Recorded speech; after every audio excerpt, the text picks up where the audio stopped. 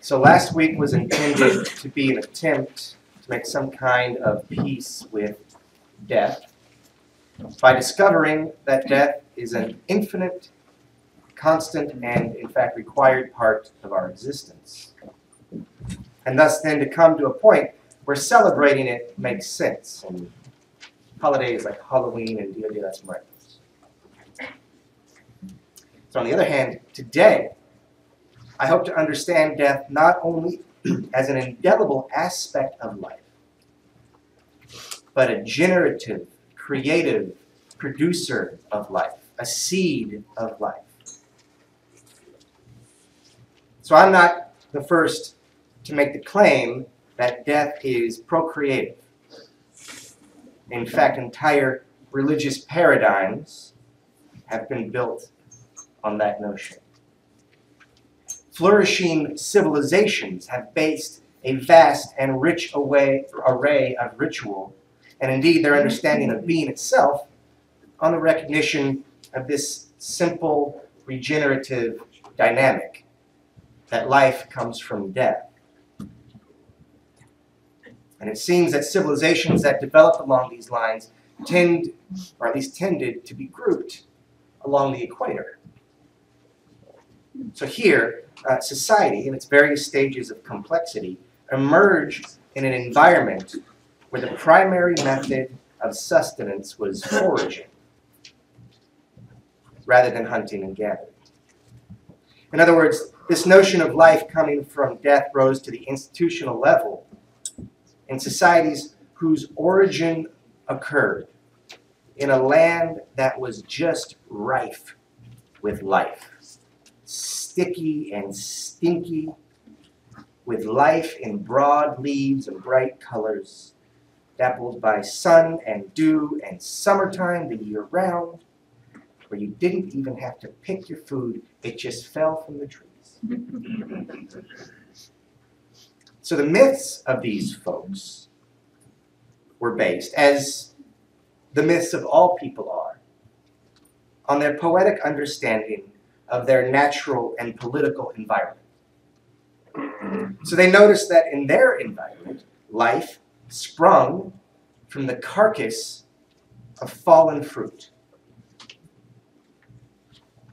New fruit from dead fruit. They noticed that life came from death. And rituals were developed based on this understanding. Now, a funny thing happened on the way to the temple.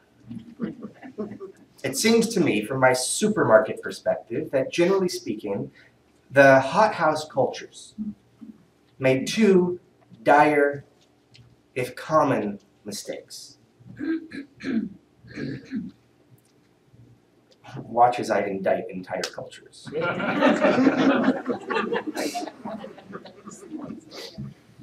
First, as humans have tended to do throughout history, so this is an easy target. On both a personal and cultural plane, these civilizations mistook the power of recognition for the power of production. Instead of maintaining ritual in order to revel in the beauty of life and their place in it, these cultures instead placed themselves in the center of the life process and performed ritual because they thought maintaining that ritual would produce life. They had this beautiful revelation that death produces life all by itself. And then they forgot the all by itself part. Or got all Frankensteinly greedy about it and decided that they needed to be responsible for the continued production of life. So this is a kind of sacrilege, to place oneself in the mechanistic center of what life does all on its own. It's an error of ego on a social scale. So if humans occupy any center, it is the perceptive center, not the mechanistic center. After all, we are said to be the universe becoming aware of itself, not the universe taking control of itself. And this is important to remember, people. Awareness is not control.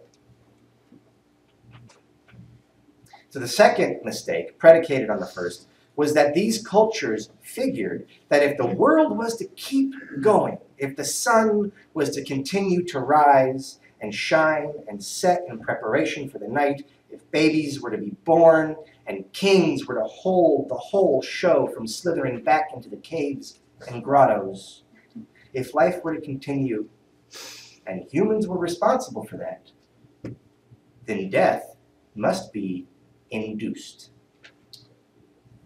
And the better the death, the better the life, and so only human death would do. Thus, human sacrifice becomes ritualistically necessary. And now you have a whole society, from the villages of Borneo to the city streets and plazas of Teotihuacan, dependent on human sacrifice, on murder. And indeed, the Aztecs existed in a state of perpetual war in order to fetch more people to kill. So imagine a civilization, the preeminent civilization on an entire continent, that thinks it must engage in war in order to survive. Oh, wait. That's a different continent. Imagine such a civilization that doesn't. That's a harder challenge. Not this sermon, but something to think about. So look, there are a couple of things I want to emphasize. I want to highlight this recognition that life comes from death, but I want you to understand something about that is extremely important. It's not your responsibility. It's yours to experience, not control.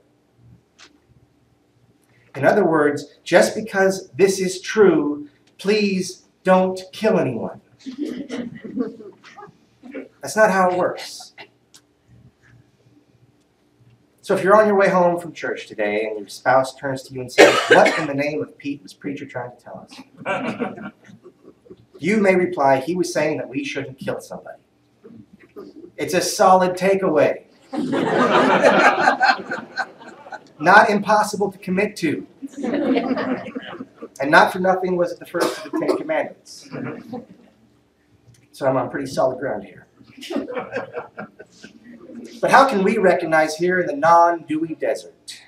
How can we recognize what the equatorials recognize, but then not make the mistake of confusing recognition for production, of confusing experience with jurisdiction, of confusing beauty and gratitude with manipulation and power, and of confusing consciousness with control?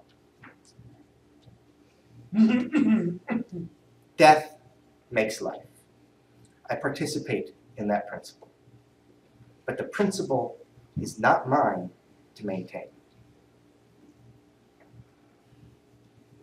So 3 points.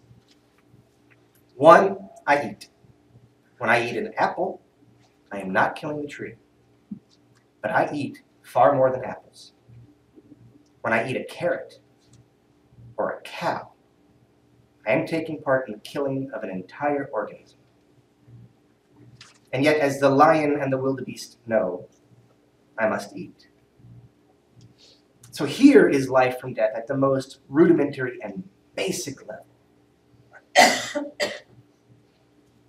2, Walt Whitman. In the Song of Myself, he reports being asked what grass was by a child. And he ruminates in verse on this sum, and then he arrives at the following with regards to grass. And now it seems to me the beautiful uncut hair of graves. Tenderly will I use you, curling grass. It may be you transpire from the breasts of young men.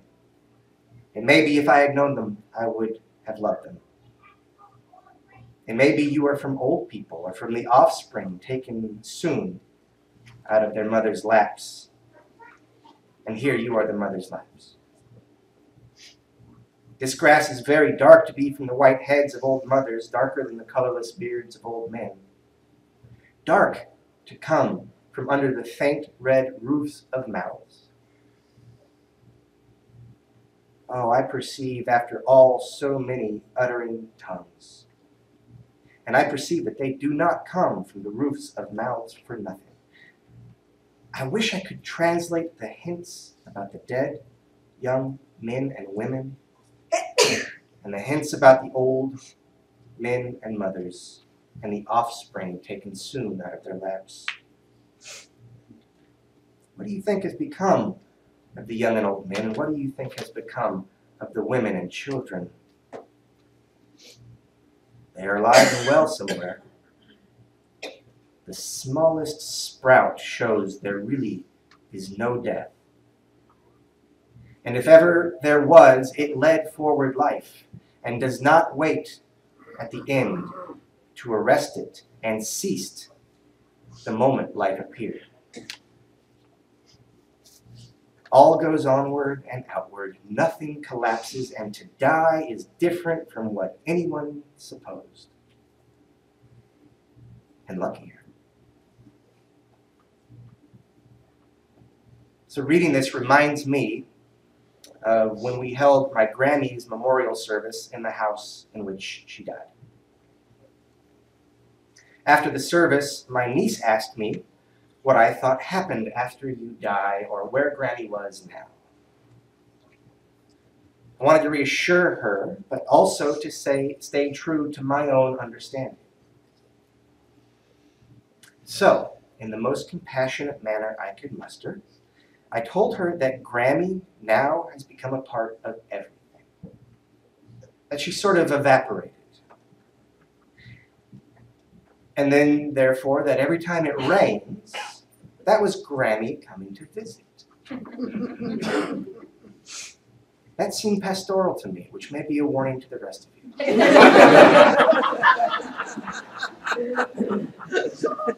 So the rain was Grammy coming to visit. Now, of course, this was a lie.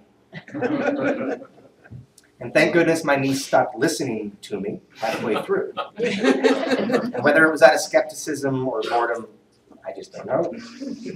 She stopped listening. I kept talking.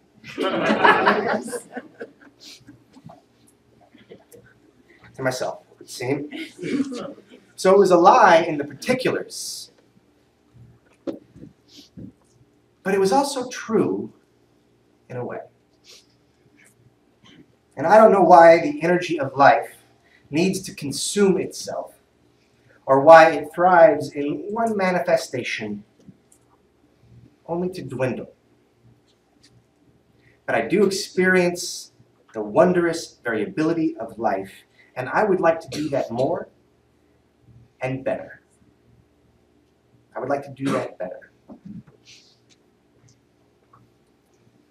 Third point. Ryan. For a significant while, Ryan was my best friend. I don't know if that was the case when he died, but we were close. And he died like he always said he would. Young. The prophecy and the tragedy mingled. And from this was born legend. Or at least the aura of legend around all things Ryan. And this legend bound those he left behind close together. The legend worked its way into our dispositions and our perspectives, served as a warning and an invitation, and was an avatar in dreams and drinking tales. And we all will die. And the approach of death is in some ways always tragic. So prophecy and tragedy will and do ever and always mingle. So we are all legendary. We bind to each other those we leave behind. It's true in life, but for some reason it is especially true in death that our legend will work its way into the dispositions and perspectives of those close to us. Our legend will serve as a warning and an invitation and an avatar in dreams and drinking tales. And so your death and the deaths of the dead give birth to whole cultures of psychology. I would call that spiritual. And I might suggest living your life with a notion of the legend you are leaving. The life you are giving to all those near to you. We only know that we are alive insofar as our imagination gives us meaning. We only know that we are alive insofar as our imagination gives us meaning. It is better for our imagination to harmonize in some way with the matter or the rhythm within which our life flows. But imagination is the medium of truth and the lens of life. Imagination is also the medium of the spirit world. So beware that it is properly and appropriately harmonized. Beware not to mistake experience for control. And beloved the grass and the air. Beloved the rain and the legends of the ones you love. And live your life knowing it is a legend that will fertilize the souls of those who imagine you. May it be so.